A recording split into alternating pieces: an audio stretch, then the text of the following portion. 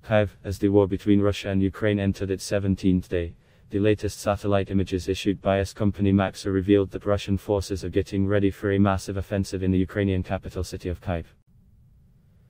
The images unveiled Russian forces' activities, including armored units and towed artillery, close to the Hostomel airfield, a strategic location near Kyiv.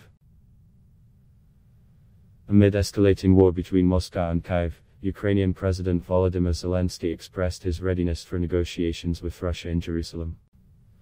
Zelenskyy said that he requested that Israeli Prime Minister Naftali Bennett convene peace talks.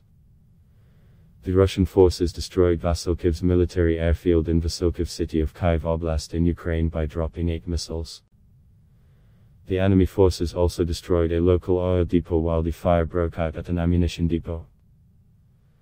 Petro Kotin, the head of Ukraine's state-run nuclear company Energoatom, said that Russians have asked the staff at Ukraine's Zaporizhzhia nuclear power plant to follow the orders of the Russian state Atomic Energy Corporation Rosatom. The Kyiv Independent, Ukraine's media outlet, in a tweet said, Russia brings 11 engineers to Zaporizhzhia nuclear power plant. Petro Kotin, the head of Ukraine's state-run nuclear company Energoatom, said that Russian occupiers told the plant staff that they must follow the orders of the Russian state Atomic Energy Corporation Rosatom. Zelenskyy spoke with German Chancellor Olaf Scholz and the French President Emmanuel Macron and sought help for the release of the mayor of Melitopol, Ivan Fedorov. Earlier, Melitopol mayor was seen on video being led away from a government building in the city by armed men. In a retaliatory move, Russia will publish individual sanctions against the West in the near future.